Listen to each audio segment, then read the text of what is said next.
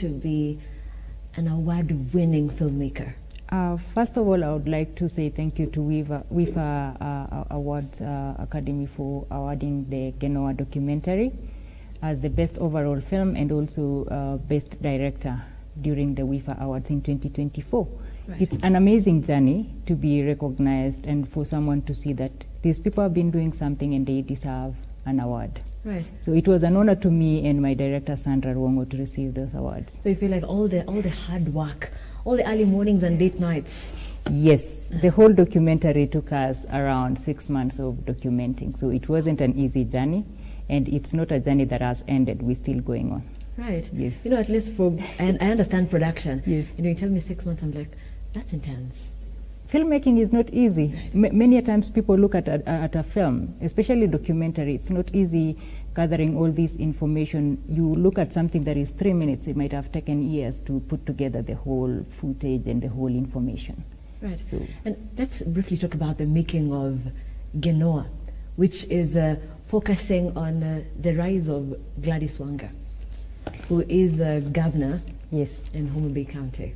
So how we came about going to do this story, Sandra Wanga, my director, had always been wanting to do this documentary. She'd been a photojournalist for a long time. Right. And she'd been wanting to document Gladys Wanga since people know Gladys Wanga and they're like, oh, Gladys Wanga is too loud, you know, as a politician. Fire. Yeah, but we always wanted to understand who is Gladys Wanga Right. behind the political loud Gladys Wanga. And there was this call out for 7 female filmmakers to follow 7 leaders in Kenya by Media Focus in Africa in partnership with Flav and Diesel, DocuBox, and other partners. Right. So we applied and we were honored to be part of the people who were selected to do this story.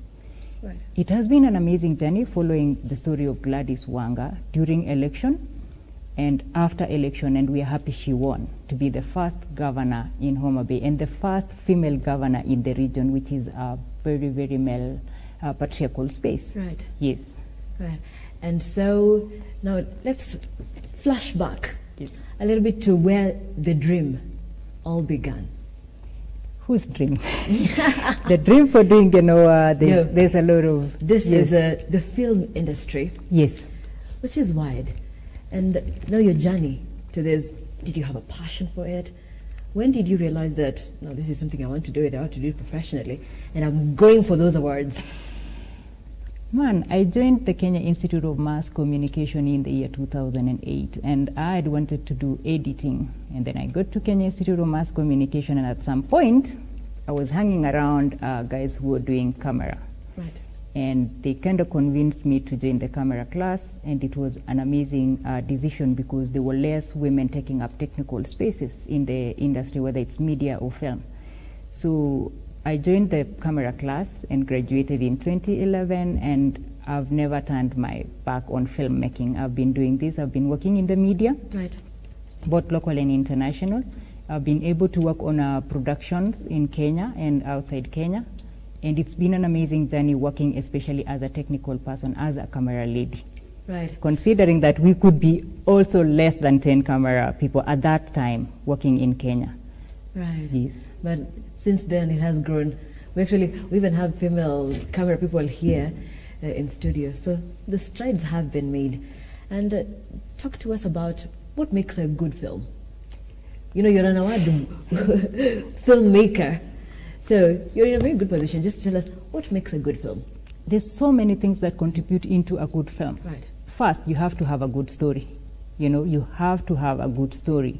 And then now you have to go into the technical part where it comes with good pictures, good sound, good post-production, which brings in graphics and everything. So it's a whole pot, you know. But first of all, do you have a good story? Right. You know. That's where it all begins. Yes. Having that good story. And so from your background, you were the technical person behind the camera. So did you find your transition a little easier? Because you already know what you want, you already know the kind of shot you want, you already know the opening shot that you want. It is an interesting transition in that you've been working in behind the scenes a lot and shooting for other people their story, but now you come in and you want to do your story. Right. It might sometimes be challenging because you also want to be too controlling, too controlling when you're working with other camera people and sound guys, but it helps you because you already understand what kind of picture you want, what kind of quality of picture you want to put out there. Right. Yes. And being a woman at the time when there are not as many ladies as they are right now, how did you feel at the time? Did you like feel tough to be among the boys? You had to toughen up. You know, you have to toughen up, and you have to work 101 times more than the men to prove that you're good at this, to prove that you're capable of doing this, because it's a technical job, and many a times people, you know, look over what you do or your successes, and they want to attribute it to other men. So when people are running 100 meters, you have to run 150 to prove that you can do this. And many a times a mistake done by a woman can be easily overjudged. So you really, really have to be pro. But I'm happy I had people who held my hand. I had other men who held my hand. I had other filmers in this space that also were, you know, advising you and telling you this is how to go about it, try this, try that. So it's been amazing to also have mentors in the industry, yes. Right. And when you talk about mentors in the industry, there are names like Wanuri Kahyu that come across, Nini Wasera. So in that space, women are coming up. So is there one specific, say, producer, director that you look up to, you have worked with, and you're amazed by their work?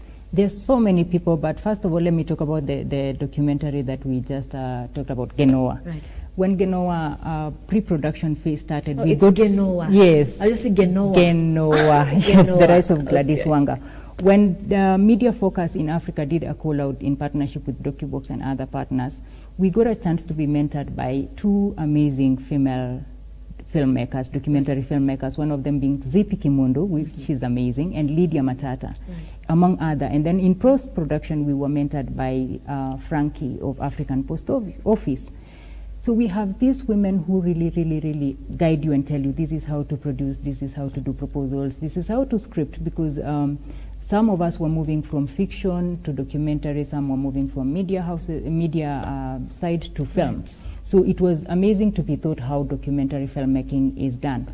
But in my journey also, I've had other amazing mentors like Georgina of GG Images. I look up to people like Judy Kibinge of DocuBox. You know, there's so many names that I could name of people I look up to, and I would want to be able to tell my stories. Right.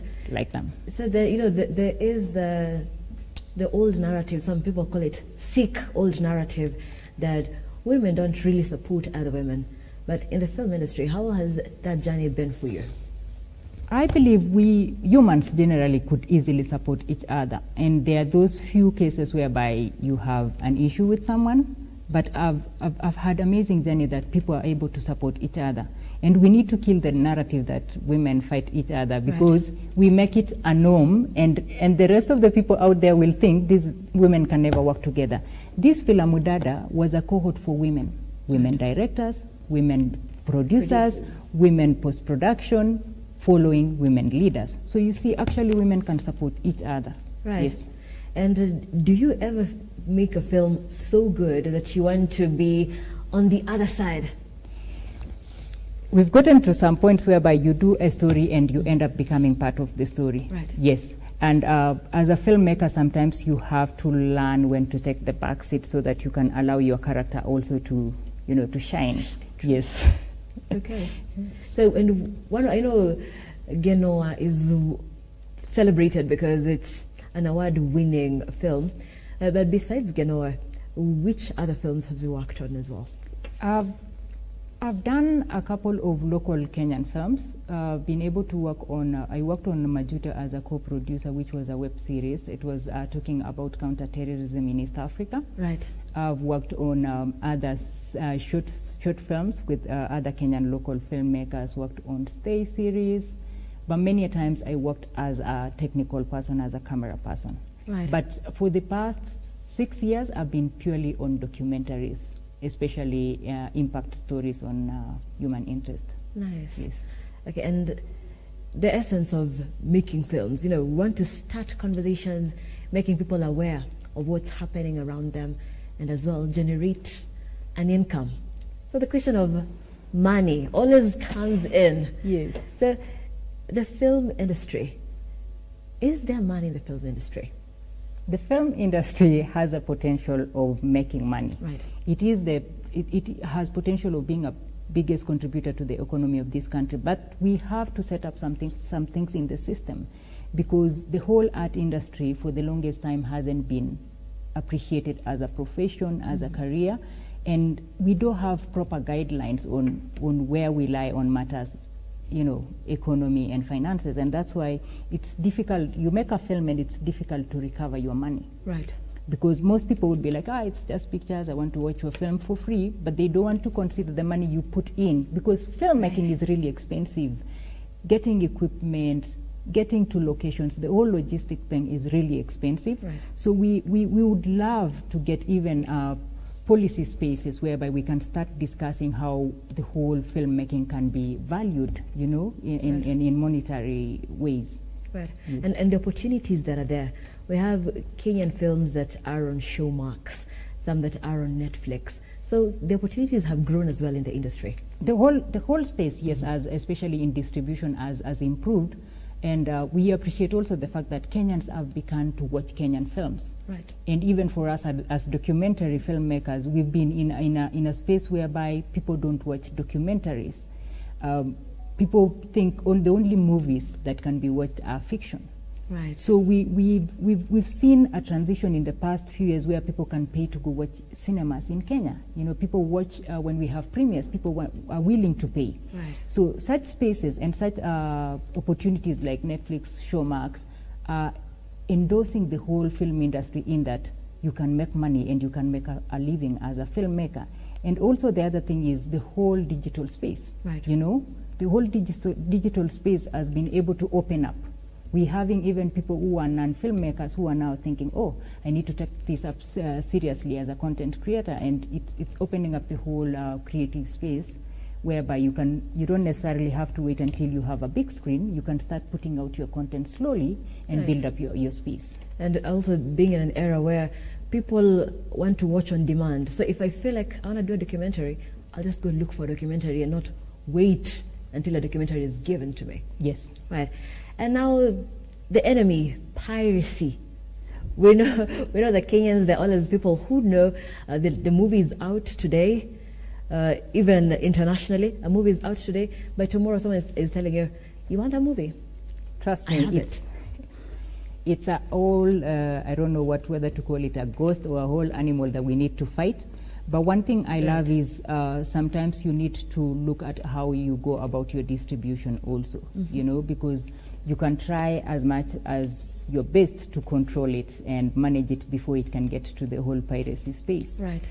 Sometimes all this piracy thing is a difficult thing because even the ones who are pirating don't know it's a mistake. They think they are helping you publicize your product, you know. But how often do you go to a supermarket and pick bread and just run away with it? You know, you have never. Yeah, you have to pay at the counter. So we're still figuring out the whole space, and that's why I was telling you we need to set up systems that could easily help and control things for filmmakers and generally the creative space. Right. And now let's go back and talk about GENOWA. Yes. You know, my director is telling me it's not GENOWA. Yes, GENOWA. GENOWA. So let's talk about GENOWA. You say that it's in line with the Filamu Dada. Yes. And so you're following several women leaders in the country. So is there criteria that you used to select these women leaders? When there was a call out by Media Focus in Africa, Flav and Diesel in partnership with DocuBox and other partners, they'd done a huge call out for Kenyans. And definitely I'm sure there were other amazing filmmakers that wanted to follow other amazing leaders, right. But they had to zero it down to 7. And in these 7, we had a well distributed in terms of region and in terms of space in leadership. So we had a story like Donya, the Voice of the People by Irene Mkonyoro and Deborah, right. Which was following the women rep for Kisii. We had Entomononi Nagol by Cynthia Abdallah, Ivy Adambi and Skita, which was following a chief from Kajiado, right. Who had been fought for days by the men, and yet she had been appointed by the government. And then we had another story, The Nomad's Daughter, by Gumato Denge and Aisha. Right. And then we had, the Nomad's daughter also was following, she's a women rep for Isiolo. And then we had Maito, which was following Sabina Chege, who is more on the national politics. Right. We had Chep Tigonyol, which was done by Miriam Kosgei, and Cherotich Kibet, which was following the Nandi women rep, Cynthia Muge. And then we had now GENOWA, the rise of Gladys Wanga, GENOWA. yes, which was following Gladys Wanga, who ended up becoming the governor for Homa Bay County. And finally, we had The Force Within by Joan Kabugu and Ashley Murugi, which was following Cecily Mbarire from Embu. Right. And these amazing 7 leaders, randomly, we were following them during election. And guess what? They all won, wow, which was amazing. And we are hoping these women get to retain their spaces, because when you look at the amazing work they are doing, it's really beautiful to watch these women, you know. Because for the longest time, people always believed, you know, women doesn't have space in leadership, they don't have a voice, you speak when you're spoken to. But look at what our character Gladys Wanga is doing at Homa Bay, first time, and she's really doing amazing. Right. Yes, and the whole G7 thing that the president was launching the other day, I am sure is coming from the fact that some of the women that have been elected are really doing amazing things, because otherwise then the president wouldn't be endorsing it. Right. Yes. Women leaders right there. And so in essence, again, Filamu Dada is also empowering other women, because if you tell stories of women leaders, yes, then we are empowering women everywhere.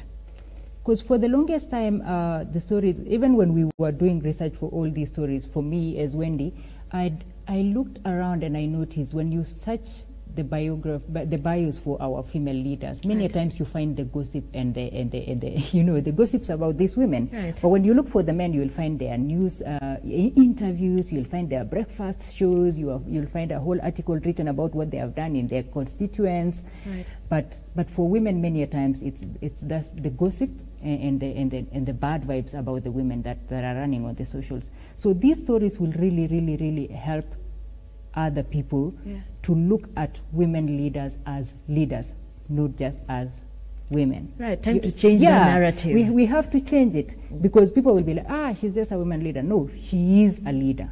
Right. Yes. Right. She has her own, in her own right. She has made significant development. Yes, and we hoping such stories can be used as a way of a reference point for other women who would want to vie in the future, in that you want to be a governor, this is how to go about it, these are some of the challenges you'll go through, and this is how to handle them. And besides that, we would like to have more women in elective spaces, not just affirmative. Right. Not because in nomination sometimes you don't get even to vote, you don't get to have a bigger say. We need more elected members. Right. Yes. And you're in the creative space. There is a block from time to time. How do you handle it all? I know there can be a lot of pressure in this kind of work, and so you can have a freeze. How do you work that out? It's good to have friends to talk to. First thing first, it's good to have friends to talk to and be able to release, because the whole creative space is not easy. One, you do films and then it's not be able to make money back. Right. That is the first thing that could easily stress you, and that's why sometimes you see issues to do with mental health amongst the creatives. Right. And then also there's this imagination that people have that creatives easily have money. But also we need to, I don't know how we will re-educate our audience to understand that, yes, I could be out there, you see my face on screens, you seeing my face on set, but how can our audience also support in terms of pay for our content? Then I'll make the money, so that you don't see the imaginary money by the fact that you are a celebrity. So you stop saying, oh, but I see you on screens. Yes, and it's good to also have this, you see collectives, like Filamu Dada has become a collective, so you can talk to each other, because when you're filming, sometimes it stresses you, sometimes your character is not even picking your calls, sometimes even, you know. Yeah. So you need to have collectives where you can easily release the stress that comes from production or just general stress in life. And it would be good for creatives to be able to talk to each other and talk about the issues that they have. Right. And then we can have an amazing and good vibes in the industry. Okay, and finally, yes. Making films, being in the film industry, many people are trying to come up and challenges of every day. But one person has that dream. How can they keep the hope alive? Keep doing what you do, because the more you're doing it, the more you'll fall in love with it. The beautiful thing about filmmaking is, I always say filmmakers are like gods. They're always creating things. They're always creating people. They're always creating spaces. They're creating their own universes. So the more you're doing, the more you fall in love, because you're always meeting new people. You're always going to new spaces. Just keep doing. Don't give up. Do your stories. Right. And you're among the women. When you're winning films, then it works for other women who are coming up as well. And so people are getting inspired. What do you think the future looks like for women in film as we wind up? The most beautiful thing in the past few years, I've been able to see the change. Women are taking up space, especially in the film industry. Right. The women are taking up space, and the most amazing thing is that even taking up managerial and technical spaces. So in as much as there are few challenges, of course the men will still be they're always ahead, and the men have always had this space. I'm happy that the women in this country, Kenya, are really, really going for it. They're not waiting to be handed over to, they're just taking up the space. And within the Filamu Dada and other institutions, we're happy that when we are doing our screenings, we usually have panel talks, and we have master classes, and these things will enable young females to be able to also learn from us and move forward and join the whole film industry. Right. And thank you so much. There was a question, a very burning question that I was waiting to load. Yes. Oh, now it's here. There's a question that I guess you have to address. Many people are interested and they want to get into the space. The question goes, I have been in the film for the past year. I recently made a film that I made not with the intention of making money out of it, though it cost me a lot. Did I do wrong, or should I tell my stories with the aim or broaden my mind for cash? First, you're never wrong. You did your story. The most important thing is kudos. At least you've taken the step of doing that story, because some of us have been having scripts in our heads. We have them in our books somewhere in our bedrooms, but people haven't been able to execute. The fact that you've done your film and it will get out there is the first step. At least you've done something. In as much as she's saying she didn't have the intention of making money, and then later on you realize, I used a lot of money. Yeah. You still have the opportunity also of doing distribution and figure out how to recover. At least you have a product that you can show people and say, this is what I have. There's evidence. Yeah, this is what I can do. Yes, what I've done. yes, that is the most important thing. At least you've put in the work and you have a product at hand. Right. Yes. Thank you so much. My director is telling me time is really up. But thank you so much. And thank you for